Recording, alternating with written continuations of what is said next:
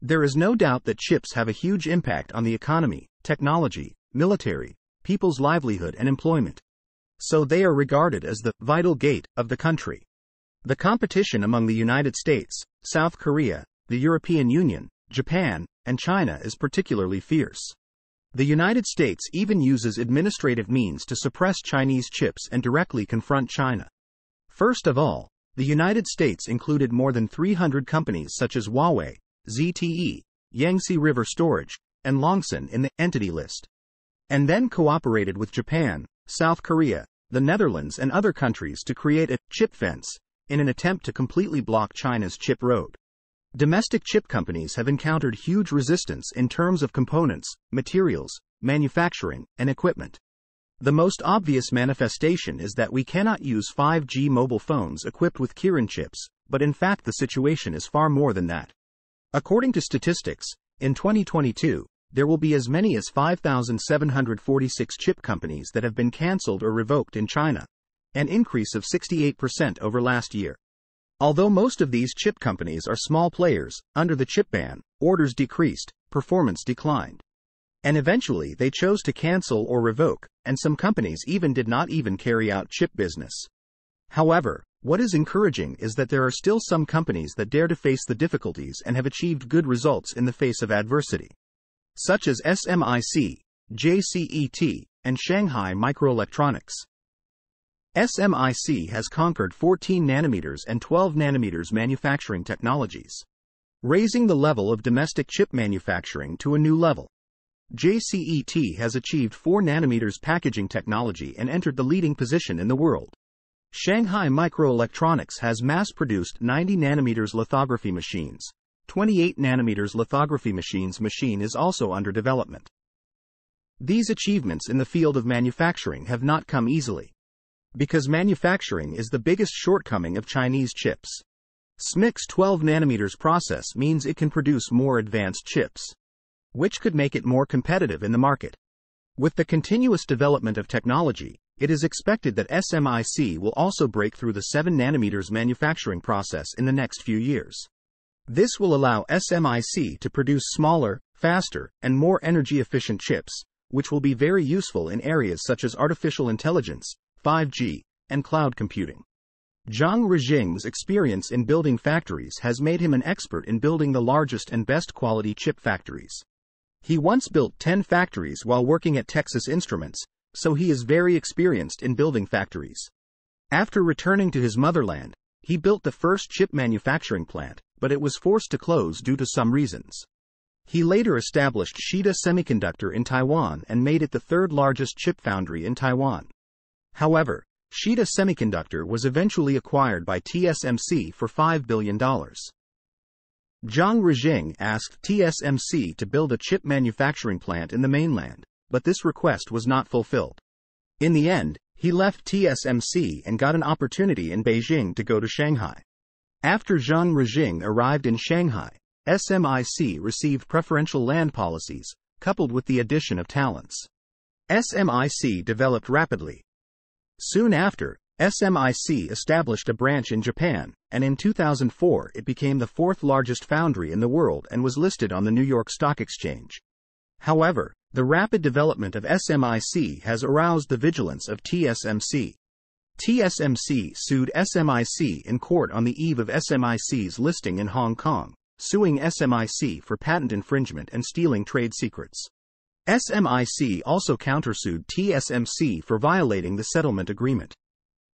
In the end, in 2005, SMIC chose to settle and compensated TSMC with $175 million United States dollars. This shows that when it comes to intellectual property cases, China was still inexperienced. In addition, we did not realize enough about the importance of chips at the time. Otherwise, we will definitely fight for more time for SMIC. Although autumn is not desolate in Pudong, Shanghai, the atmosphere at SMIC is chilly. Despite this, Zhang Rijing still firmly said, "This is not a failure in life, don't be knocked down." SMIC must go forward bravely. SMIC after Zhang Rijing left. After Zhang Rijing's departure, SMIC fell into chaos, with a large number of resignations, power struggles and losses within the company. It was not until the full intervention of state-owned assets and large funds that the situation was stabilized, but at this time, SMIC had been left far behind by TSMC. In 2017, Liang Mengsong joined SMIC as CEO, and determined to make efforts in the process of manufacturing to narrow the gap with advanced technology. Liang Mengsong graduated from the University of California with a major in electronic engineering. He studied under the inventor of FinFET Hu Zhengming. He also served as an AMD engineer, TSMC senior R&D chief, and Samsung Electronics R&D deputy general manager. It can be seen from this resume that Liang Mengsong is an experienced expert in the field of chips. He holds more than 450 semiconductor patents and has published more than 350 technical papers. He once helped TSMC beat IBM on the 130 nanometers process, and led Samsung Electronics to beat TSMC on the 14 nanometers process. Working in SMIC for many years, he led SMIC to successively break through the 14 nanometers and 12 nanometers manufacturing processes, and conquered the 7 nanometers technology. What is the significance of the 12 nanometers process? With 12 nanometers technology, China has achieved its goal of increasing chip self-sufficiency to 70% by 2025. 2 years ahead of schedule. In 2016, China proposed a chip localization strategy, requiring the country to achieve localized substitution in the entire industry chain of chip design, manufacturing, and packaging. In 2020, China has put forward another grand plan to achieve a 70% chip self-sufficiency rate by 2025, which means that the upstream of materials, equipment, EDA tools, etc., the midstream of design, manufacturing, packaging and testing, automotive electronics, consumer electronics, etc., the downstream of application fields such as communication, artificial intelligence, and military industry must achieve full localization. This is an extremely challenging goal, but with the strong support of the state, scientific and technological personnel are working hard day and night to ensure that China's chip manufacturing industry can make a breakthrough. The importance of chips is not only reflected in the economy, employment and technology, but also in important fields such as national defense, information and property security. With the full support of the state, China's domestic chips are making great progress. One of the most notable advances has been a breakthrough in chip manufacturing. Chip manufacturing is one of the fields with the highest technological content, and it is also one of China's biggest shortcomings. A typical example is that there is a 6-year gap between SMIC's 12 nanometers process and TSMC's 3 nanometers process, and the gap between Shanghai Microelectronics' 90 nanometers lithography machine and ASML's EUV lithography machine is even greater. 12 nanometers chips can meet all the needs of military chips. Because aerospace military chips need to have high and low temperature resistance, impact resistance, radiation resistance, anti-interference and other characteristics. Instead of pursuing advanced manufacturing processes, most of them are above 90 nanometers. This is because many weapons and equipment are in harsh environments, such as space, underground bunkers, Gobi Mountains, etc., where they face extreme conditions such as high temperature, low temperature, cosmic rays, humidity, and salinity. Advanced process chips are too complex and prone to problems in harsh environments. Chips with mature technology are more suitable for the needs of national defense and military industry due to the lower probability of problems, coupled with special design and manufacturing technology. 12 nanometers chips can fully meet industrial needs. Industrial-grade chips usually use a 14 nanometers process, but 7 nanometers or 5 nanometers chips can be used in some individual cases.